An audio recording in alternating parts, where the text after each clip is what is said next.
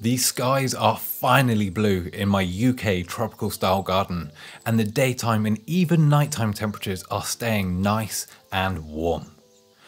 All of those hardy, resilient plants that shrugged off the harsh weather conditions of winter are thriving in these conditions. My Euphorbia crosspasteriae is in full bloom, and the ants are absolutely loving its sweet nectar. My papaya is in full flower, and the hardy bananas are reaching for the skies. However, there is a problem in paradise.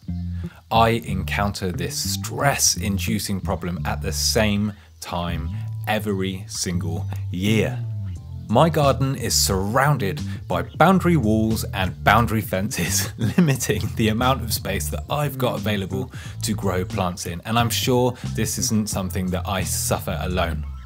So many of us are restricted in our growing space, and as spring turns into summer, we can really feel those limitations with everything growing away.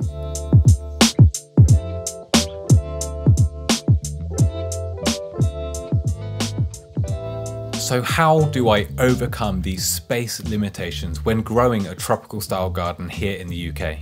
Now, small gardens don't mean you have to limit yourself as much as you might think. Over the years, I found a number of ways to increase the amount of plants that I can grow in a limited space, and I'm going to share some of those tricks with you now.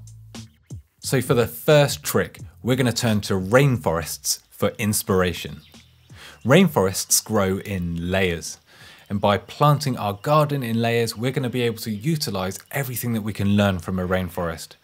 Plants don't all grow at the same height in the same conditions. They've evolved to thrive in different niches, and by understanding that, we can really maximize the space that we've got to grow plants in our gardens.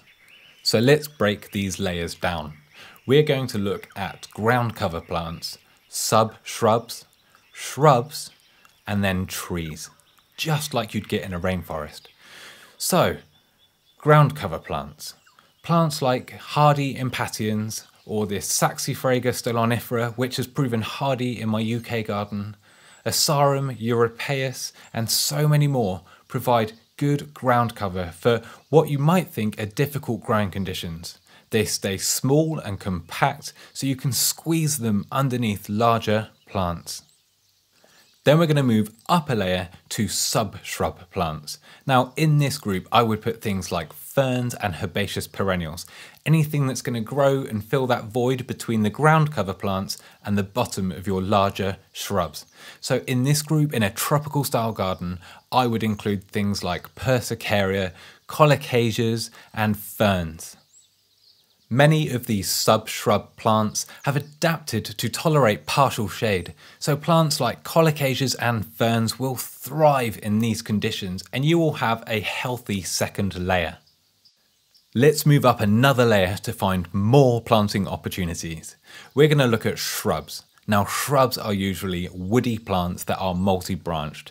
In a tropical style garden, we're looking at things like Fatsias and Sambucus nigra. There is so many plants that you can choose from, but these plants will fill the gap between your herbaceous exotic perennials and the canopy of the trees. And that brings us to our next layer, the canopy of trees. Now, trees will climb for the skies, and you can find trees to suit gardens of all sizes. Many trees tolerate pruning really well, so if you stay on top of your job list, you can keep those trees the perfect size for your garden, no matter what size it is. In my garden, I grow the loquat tree, I've got a mountain papaya, and this beautiful golden leaved Catalpa bignonioides. The common name is the golden Indian bean tree, and I speak so much about this roost tree that forms the central canopy. They are really easy to grow and really tough. Just watch out for root suckers. This one is actually restricted by an old pond liner.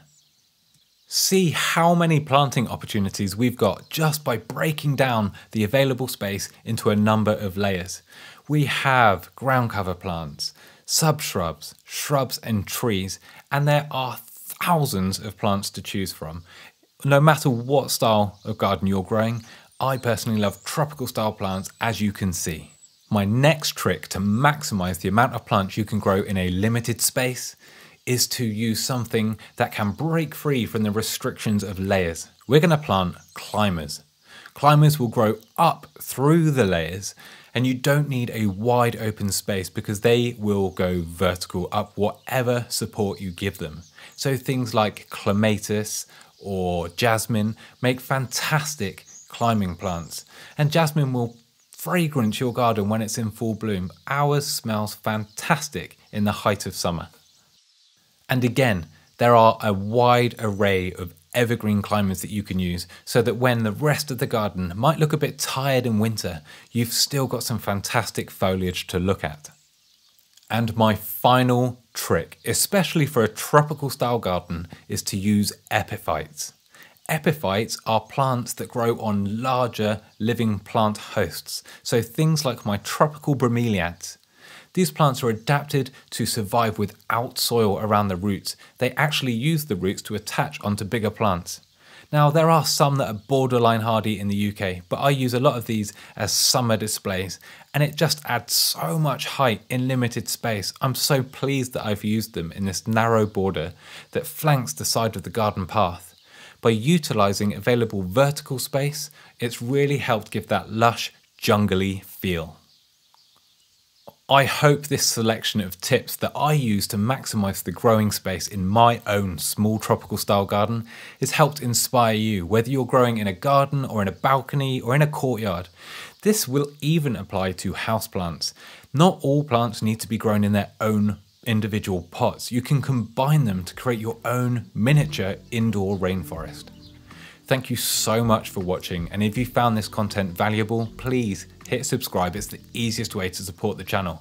And if you've got any questions, create a free account on our social network and forum, where there are gardeners and growers from around the world supporting each other and sharing pictures. Thank you, and I will see you in the next one.